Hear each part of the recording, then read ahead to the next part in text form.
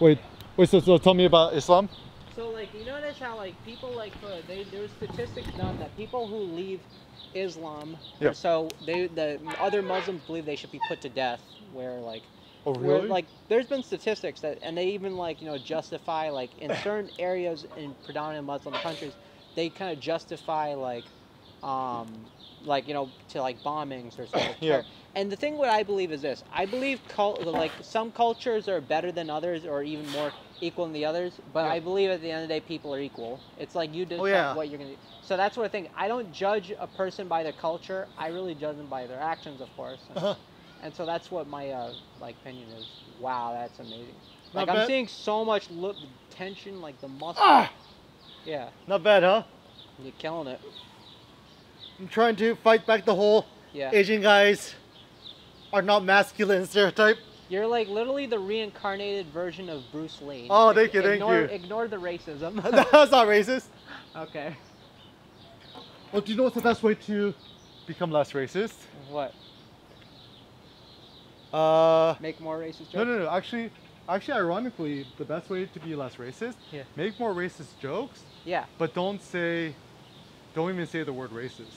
No, yeah, that's what I do. Interesting, right? That's why the thing is, I actually am very like, I don't care. I mean, for me, I just make jokes about everybody. Yeah. And the thing is, people are basically like, it seems like nowadays the only jokes you can make is about white people. Bro, but okay. I don't like it when people make fun of white people. I don't like it. Actually, tip 2.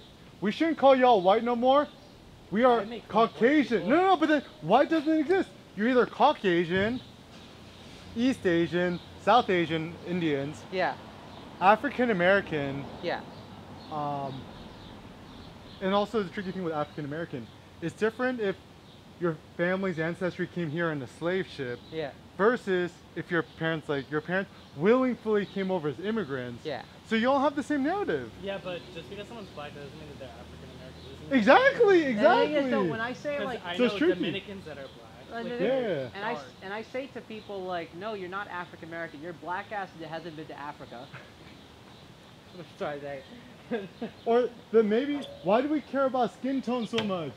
Because people are obsessed with it. They want, I don't know, something. Whatever. You know, some people, they prefer black cars. Yeah.